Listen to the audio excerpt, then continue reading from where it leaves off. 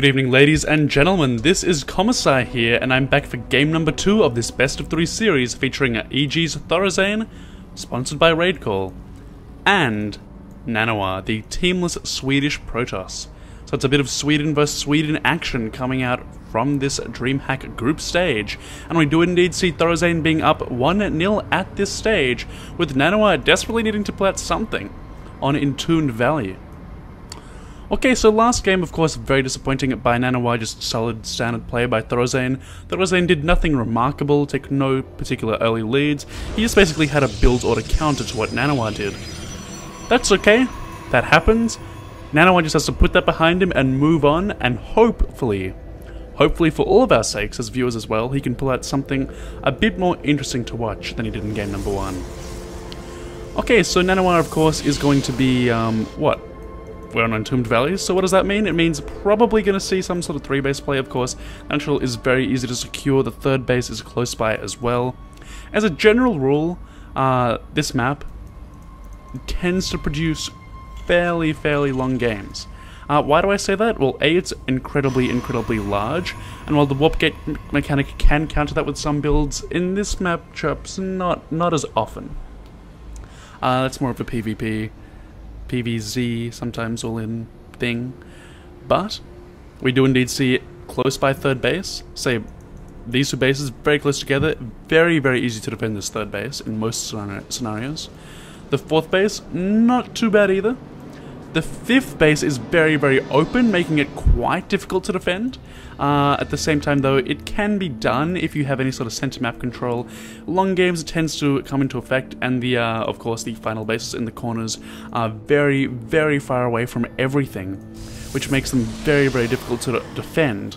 But at the same time, of course, you don't want to send your whole army to attack them, because that just leaves you wide open down the middle.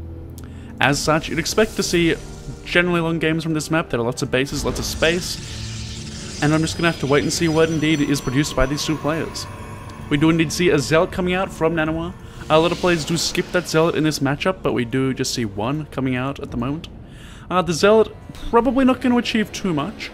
We are seeing a barracks before command center from ThorZaiIN to get his fast expansion. As such, I'd expect him to be completely fine in terms of his defense of, like, say, a couple of Zealots Stalkers at the very start before Warp Gate. But it is important to note that we do see 2 gas geysers from NaNiwa with only 2 workers on each. As such, we're going to see a very specific builds coming out of NaNiwa, as he is managing his gas very closely. What's also interesting to note is that he's getting Warp Gate, he's getting sentries and whatnot, and his mineral count is now being spent on that expansion. There we go. I was wondering when that was coming down. It's a slightly slow expand for this matchup. The expand of ThorZaiIN going to be well ahead. It's going to be ahead by a little bit over a minute, in fact. And we are also going to see this sentry before a Stalker. This is very interesting, as that means, obviously, that we need to see the energy saved up by NaNiwa for his build, so he's probably going to be a little bit vulnerable in the early stages of this game, typically. And that may mean there's a window for this natural to be denied, but I'll have to wait and see, really, what comes out of NaNiwa. Okay, we do indeed see a 1-gate robotics play, so it is going to be very interesting to see how he uses this. There are, of course, many ways to utilize it. Most probably it's going to go straight for this Colossi, although last game he did show that he likes the Twilight Council route as well. On this map, really, anything can work. I mean, there's wide open spaces, so it's great for charge lots to engage in the middle of the map, but again, there are many chokes as well. In the middle of the map especially, great for Colossi. So anyway, it's really whatever the player chooses. That's why this map is so cool. There are lots of interesting places in it, lots of interesting things can happen, and it's just so open for whatever. Just a nice place for the players to play out some games on. And we are still having quite a lot of downtime in the early stages of this map. We do indeed see the Marines just having to deal with this one probe. It will go down. That was just a scout for a very early 3rd base, it appears. So NaNiwa does have a proxy pylon though, which has been placed over by this 4th base. Obviously a great spot to warp in for 2 reasons. One, it does watch the 4th, but more importantly, I expect for this game, it is going to be it's going to provide some option to harass this 3rd base with potential Zealot warp-ins over here. And oh, this is very, very interesting. ThorZaiN, very aware of the potential for proxy pylons, is going to actually scout this, and this is such clever play from ThorZaiN, and I love it. The question is he going to see it? Oh my god. Look at ThorZaiN. Look at his vision. He does not see it. His brilliant idea of sending out this SCV, for it was a brilliant idea, ended up failing because he thinks now that there is no proxy pylon. In his mind, he's confirmed it's not there, but it is there. He just didn't see it. As such, this could be very, very cool for NaNiwa very quickly. Very shortly, rather. Okay, so we are going to see this third base down for NaNiwa before the third base of ThorZaiN yet again. Last game, NaNiwa went for that quick third and failed to defend it. Can he do anything different this game? Of course, there is the issue that this map is a little bit bigger than the previous map, although it's not that big of a difference. Like, I mean, the difference between Daybreak is still a fairly long walking distance. Entombed, I mean, sure, it's a big map, but the distance from base to base isn't huge for those Marines to walk across, especially if they do have medevacs to fly across in. But the big difference is Colossus Tech. And the Colossus Tech, as I said, is the most likely route for NaNiwa to take, and he has taken it. He's also going to get his +1 fairly early on as well. And NaNiwa is going to have some Colossi up before any pushes come, it looks like, because the medevacs haven't started just yet, and the Colossi are starting before the medevacs. There will be Marine Marauder, there will be Stim yet again, so it appears that ThorZaiN is going for just about the same timing as last game, which is almost surprising in that it generally, in best 3 series, you might, say, pull out different builds each game to sort of throw your opponent off a little bit, that sort of thing, in case there is a third game to sort of mess with them a little bit. But again, going for the same strategy could potentially work. It was very solid last game. It's not particularly high risk. I mean, if this push gets crushed, sure, that's bad for ThorZaiN, but is it likely to be crushed? Not really. What does a Protoss player need to crush pushes? They need AoE. That one Colossus will provide it. If a second Colossus gets out, this push could be demolished by force fields and by that Colossus. But really, with the medevacs out, it's not likely to be completely annihilated without at least doing something. And with it doing something, ThorZaiN probably won't lose the game by pushing it at this time. It's a very small commitment. It allows him to take his third, just takes pressure off of him, puts it onto his opponent, makes it third easy to secure. And meanwhile, of course, NaNiwa is fully aware of what is happening this game. He does indeed see the force moving out. The Zealot is going to delay the push even more. I love this from NaNiwa. Moving out the Zealot away from his base to just delay that for a couple more seconds. Maybe allow for another warp in of units potentially. A cannon is going down for NaNiwa, which is a bit weird in this matchup. But, you know, every little bit helps. But here we do indeed see the choke. There is so much sentry energy here.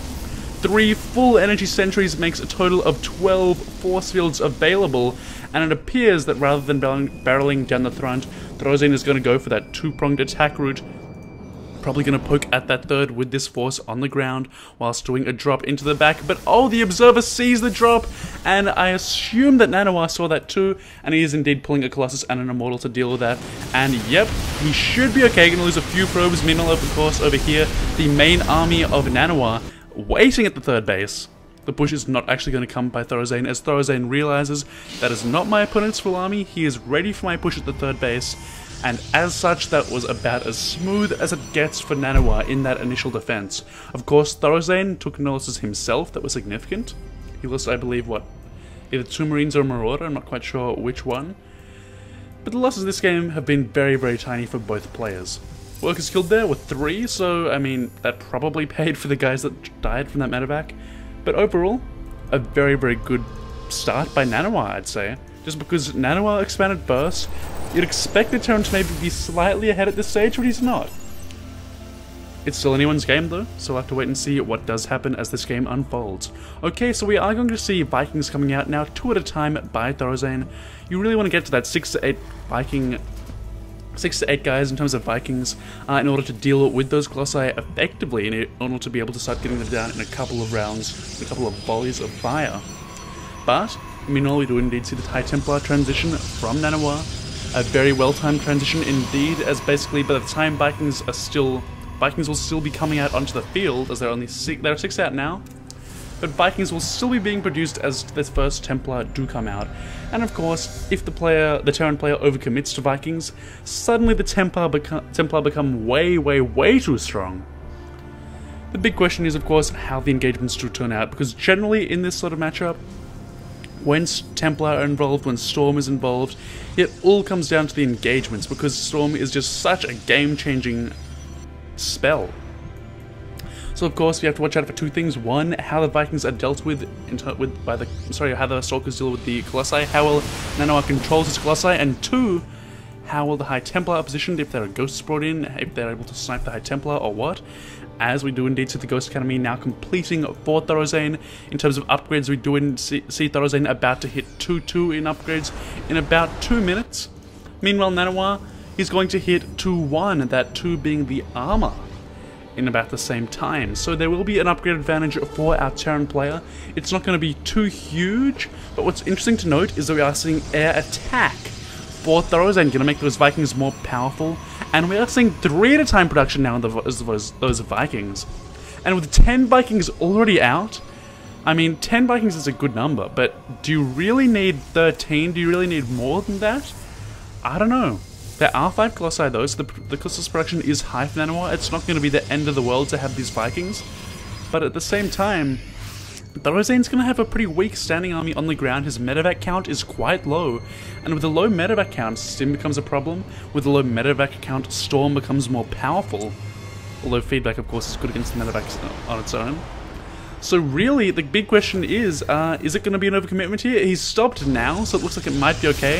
And NaNiwa does see this move out coming by ThorZaiN. He's going to try and defend this newly established 4th base, and he should be okay in terms of his positioning to deal with this. Meanwhile, we see nothing going on by ThorZaiN. No drops anywhere, no counters anywhere. No double-pronged aggression anywhere, rather. And the observers do tend to deny that sort of play. And that is why we do see the triple observer play by NaNiwa, apparently. Okay, so we do indeed see pylons over at the 5th base of ThorZaiN, well, the 5th location, rather. And we are seeing the 4th being taken simultaneously. But the cool thing to note by ThorZaiN is that he's getting 2 additional command centers. Probably just going to be for mules, just mine at bases super fast in unsafe locations. But this is the big warp in here, and they are going to see the ghosts, and how they're going to react, they are not going to. So NaNiwa may be aware of the ghosts, he should be aware of them at least, and he's just going to move out and decide not to go. And now he's going to go, and there is a big storm taking out a big chunk of the army before this engagement starts, and the Vikings, of course, are taking so much damage. That was a big miscontrol there by ThorZaiN, losing a lot more than he should have. Supply-wise, it does not matter though, as ThorZaiN is still very close to max indeed. Meanwhile, the Zealots are causing quite a bit of damage here, a couple of kills between them, and not too much economic damage dealt overall. But there was the mining time, this one Zealot getting an extra couple of kills where he shouldn't have been allowed to. And this probe is still in the back of the base of ThorZaiN, comically enough. Meanwhile, this has allowed NaNiwa to take an aggressive map position. He is very close to his opponent, and he has pylons to reinforce with. Meanwhile, of course, he is building up a significant bank in order to start reinforcing should a battle hit right now. If we do see a big battle right now, only one player will be able to reinforce quickly, and that player is NaNiwa. ThorZaiN, of course, does have a very strong starting army nonetheless, so he is certainly in a decent spot despite this for NaNiwa. Although, I do like the position for NaNiwa at this stage. He, of course, only has 4 bases, no 5th base is on the way. Important to note, he is leaving back High Templar to deal with any sort of drop play.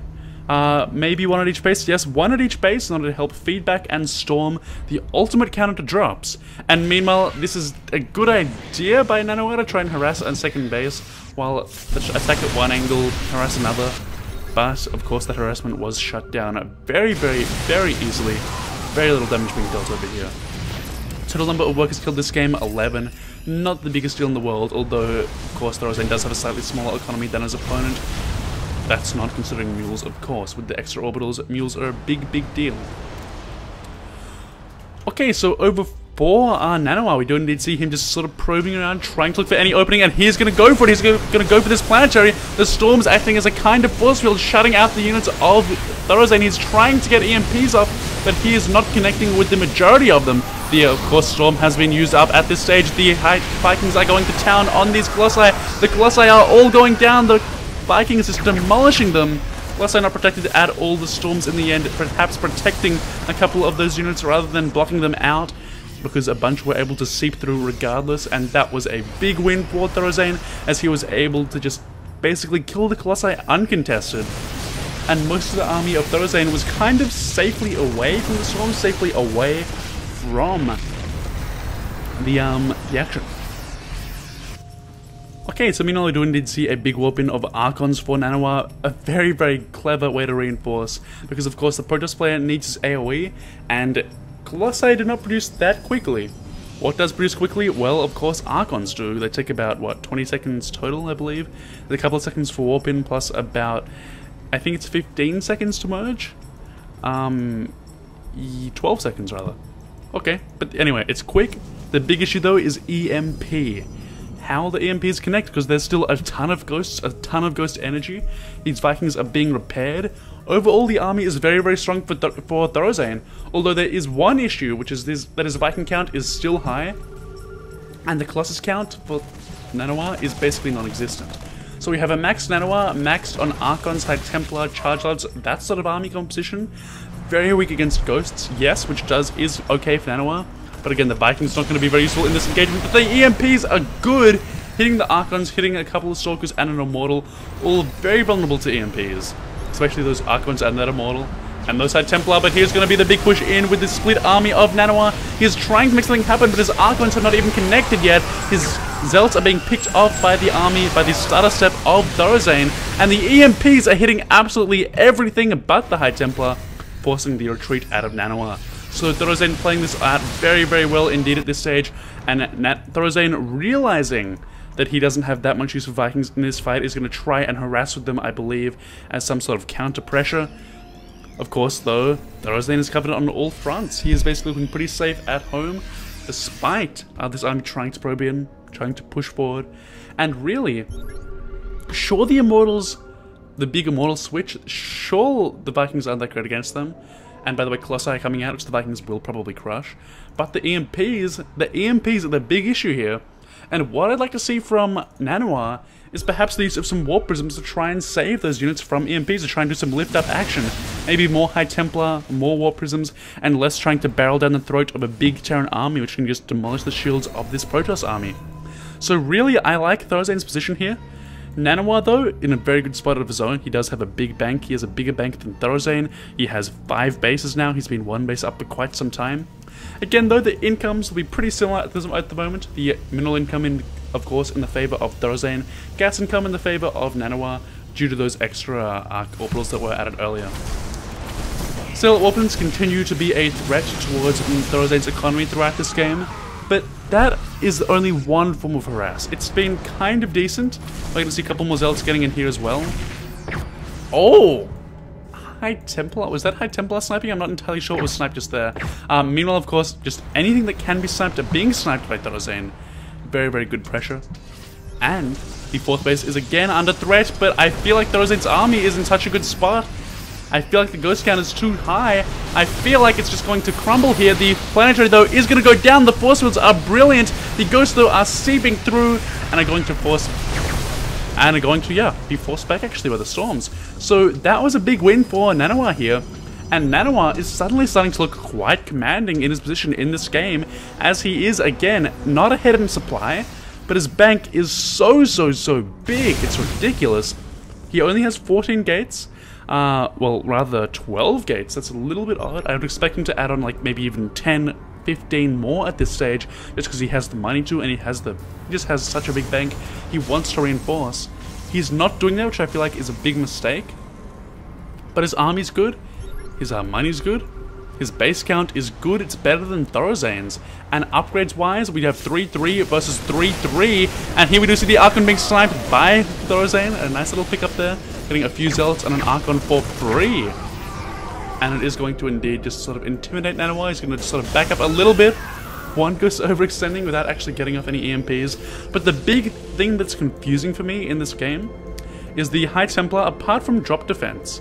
Because there were a couple just around the map for the sake of killing off drops, which appear to have gone away. They appear to have been used up elsewhere now. The High Templar count has been quite low at the army. As I said, that he reinforces with High Templar. But, again, it's almost as if he's afraid of these ghosts, and ThorZaiIN is just going ghost crazy, as if this was, what, pre-patch 1.5 or 4 or whatever, whenever Snipe was nerfed. But that was against Zerg. That was a different story altogether. But it's been a long time since I've seen a ghost count of 22, which is what we see for ThorZaiIN this game. And again, ThorZaiIN, despite NaNiwa's repeated harass, has been shutting down everything. There is one Zealot doing perhaps a little bit too much damage, but again, even it's not going to actually kill anything. So units lost do show it being fairly favoured towards ThorZaiIN, which of course he needs, being behind in these bases for so long. And the big issue I feel for ThorZaiIN going forward is that he's been denied of bases quite a bit. He's going to mine out in a couple of minutes, say 5 minutes, within 10 minutes he'll be mined out of these bases. He needs new bases, or he needs to end the game right now. He has the army, his bank is starting to build up. Either he needs to actually be able to secure these locations and mule them up straight away by taking a strong position with his army, or he needs to just make something happen and end the game. But it's very, very hard to end the game when your opponent has a bank of 10,000 total resources, and that is what NaNiwa is playing with.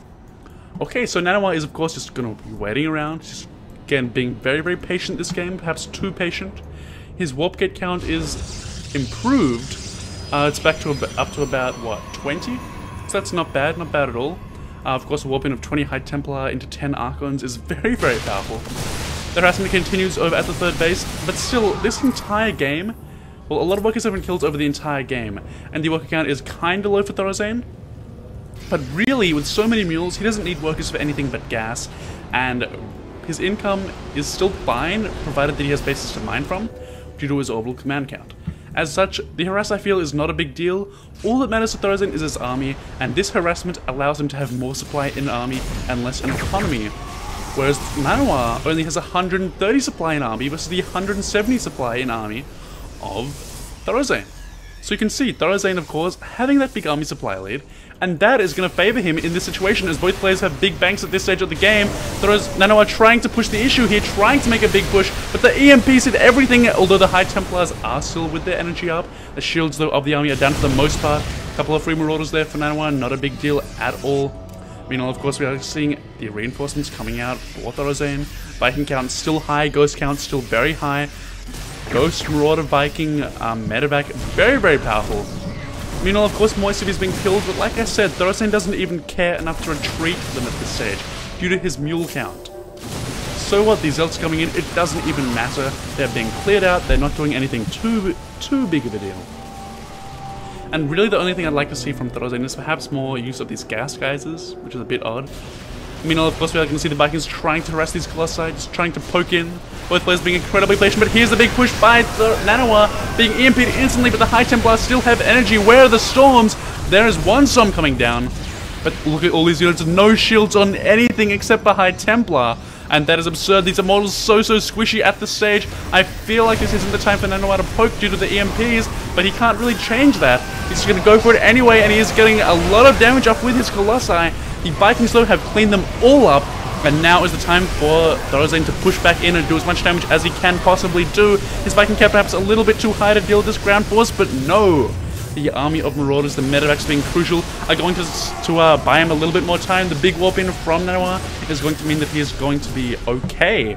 He's not going to lose the game just yet, but the supply is slightly favoring ThorZaiIN. That's going to change. Like I said, the bank was in the favor of NaNiwa, but NaNiwa is so far behind on units lost, it's quite ridiculous. It is still even though. Okay, so what I'd like to see out of ThorZaiIN, out of NaNiwa rather, right now is perhaps a big push in right now, because he can remax a little bit faster. He can get units in instantly, and I feel like if he hits at 200 straight away, that'll be a decent window for him to do some damage in. Meanwhile, of course, the space is being harassed by only a tiny group of Marines, but enough to shut it down, really. Enough to require a response. I'm going to have to wait and see if NaNiwa does indeed deal with that, or if he just moves on and tries to end the game right here. He appears to be doing that 200 supply push. He knows he can get out an army a lot faster than his opponent. He knows that 3-3-3 is kind of almost better in a way than 3-3. Fairly similar, though. And we are going to see again the armies meeting up for another big engagement. Of course, ThorZaiN's army is significantly depleted this game as NaNiwa is going to move in. EMPs are what ThorZaiN needs to keep himself in this fight. The Vikings, of course, being fairly useless to supply against such a low count of Colossi. Only 2 of them are in the field at the moment. So, it's all going to come down to these ghosts. Can the ghosts be super cost efficient? Or will the High Templar get a couple of clutch storms and crush through the army of ThorZaiN? As ThorZaiN loses this army, he loses the game. If NaNiwa loses this army, he is completely okay. What's going for ThorZaiN is this one base is... Oh my god, even being denied by NaNiwa. I couldn't see that on the minimap.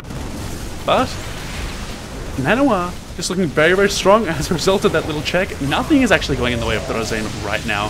So he needs a big army to kill his opponent. That is his one hope. It's a decent hope too, as this army is about as good as it gets without maybe... Yeah, it's about as good as it could get.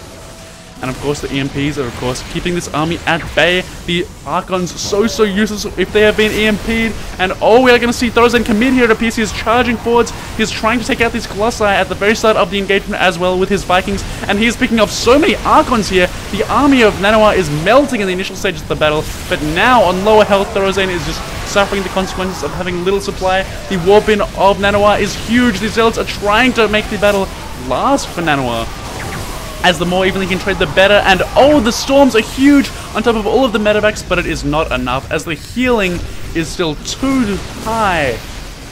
And ThorZaiN is again going to hold on for a little bit longer, but as I say that, 20 High Templar are being warped in simultaneously. The bank of NaNiwa is insane, but it is being depleted, and that is making this game very close indeed.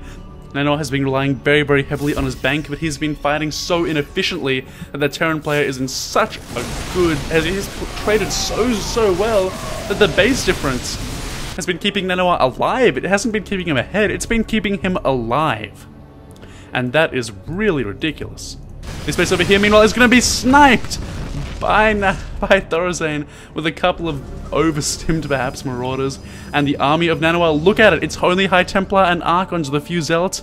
And really, this army is super weak against ghosts.